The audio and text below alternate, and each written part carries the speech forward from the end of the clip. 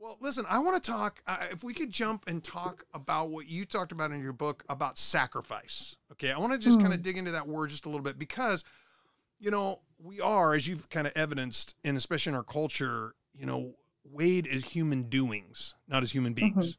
And, our God looks at us as beings as that he loves and calls us his beloved and we're his beings. But most of our life is measured and weighed. And then we tend to weigh ourselves, even in the church, but how much we do, and we set up models around that. And it's like, but let's talk about, because God does call us to sacrifice. And sometimes that word, can be used like, oh, I need to sacrifice more, or I need to do more. Yeah. But you said in your book, you said sacrifice is a sacred act of offering something to God for the purpose of drawing near to him. I like that. Yeah. And then you also talked about in Hebrews chapter 13, where we read that through Jesus, we are, and I think you put the quote, continually offering up a sacrifice of praise to God.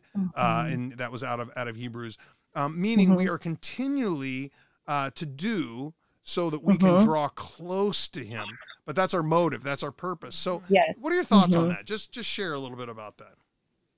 Yeah, I think, again, I'm going back to Hebrews 13, where he just says through him, so that's through Jesus, then let us continually offer up a sacrifice of praise to God. That is the fruit of lips that acknowledge his name. Yeah, as you mentioned. And I love that verse because I think it really brings some theological clarity to, in terms of the sacrifice that we're offering is not a sacrifice of atonement. It's not a sacrifice to get us in good graces with God. Right. All of that is done, the gospel, right? Jesus is done once and for all, the sacrifice of atonement. Just to make that clear to anyone listening, there's nothing more, that gets us in good graces with him. But this is a sacrifice of praise that draws us near to God. Because why? Because we want him and we love him and we want to be near him. And so that is the process of everything, whether it's diapers, whether it's a live stream, right? Whether it's a vacation. I mean, truly, do we go to a beautiful location and look at everything as, okay, well, how much can I consume? And, can I show off back to people at home? Or how can I enjoy the beauty of God and give everything that I have to be near him?